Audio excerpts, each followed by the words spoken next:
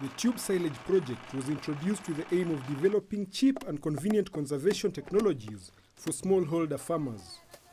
The overall purpose was to alleviate the problem of fluctuating milk supply and to help the farmers achieve a constant income throughout the year.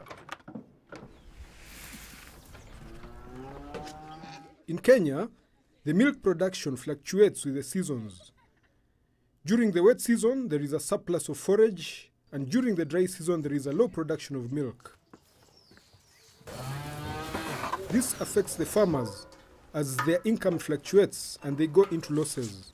The approach that was used was, first of all, meeting farmers in different forums, and they were asked, what are your problems as far as milk production is concerned? And they would say, our problems are we don't have enough feed materials, sometimes we have scarce, and also would say the animals are of poor quality, and feeding became problem number one.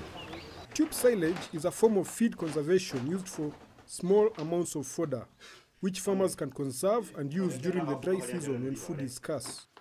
The tube silage is very simple. It does not require lots of machinery or big machinery.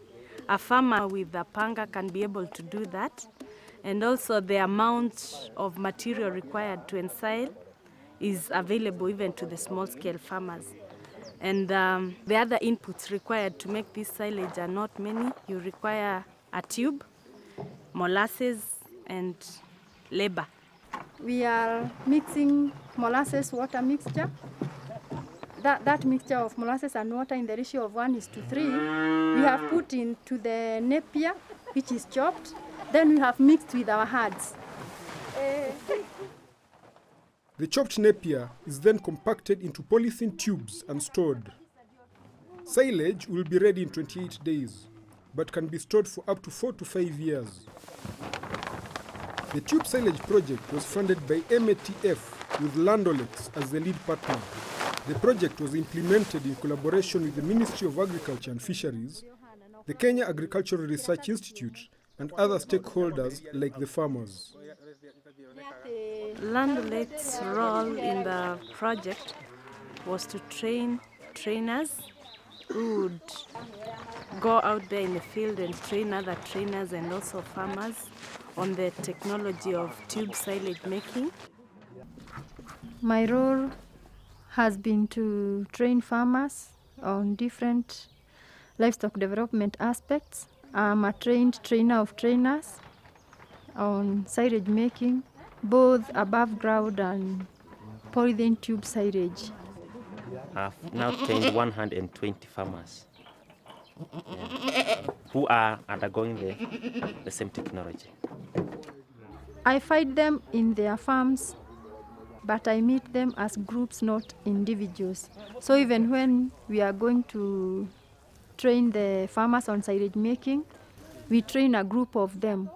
So when you train a group of 20 farmers, a few of them will take up the technology, and the gospel spreads because there are others who are not in the training, and they will learn from those who now go and adopt the technology in their farms. The tube silage is addressing one of the major needs of the dairy farmers, that is availability of feeds during the dry season.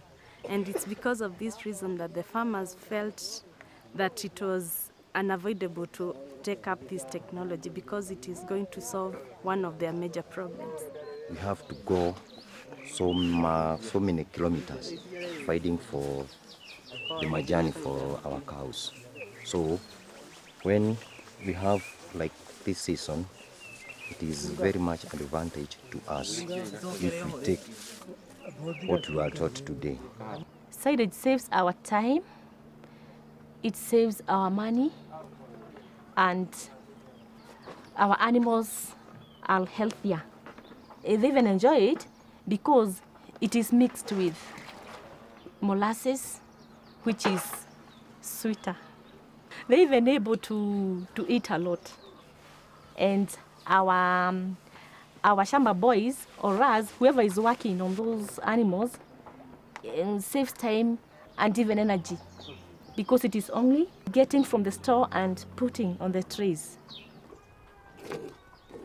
By feeding the animal with the tube silage, we have seen the production is constant throughout the year, and even the body conditions, the animal body conditions are extremely good.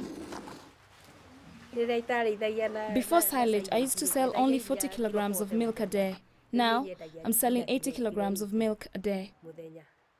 At the earlier stages, there were some difficulties because the chopping of the material was intensive and they required some form of machinery like the chaff cutters, and most farmers did not have money to buy such machinery. But with time, they are seeking for loans and buying these machineries. We have a chaff cutter, and it is very helpful to us because it is machinery and it saves our time, energy, and so forth. There are times we normally have electricity problems and we don't have generator.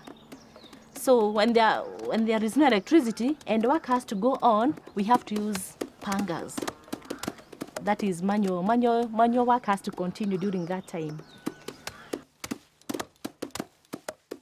When we are not using the chaff cutter, we normally spend about 5 hours. But a chaff cutter would only spend not more than 45 minutes. Overall, the tube silage project has been a huge success within the small-scale farming communities.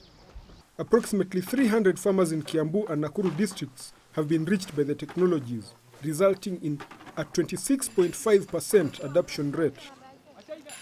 During the dry season, farmers were not producing as much milk, and they were spending a lot of money going for commercial feeds and other forms of feeds like hay.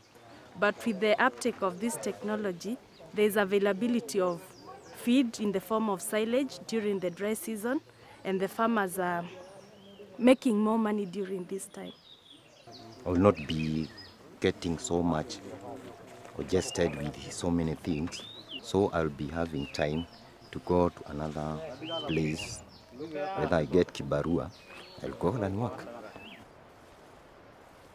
If the rest of the community adopt the technology, I can say it's really saving time. The people are not doing the big labor they were doing as before. So the more they will adapt the technology, the more benefit they will have.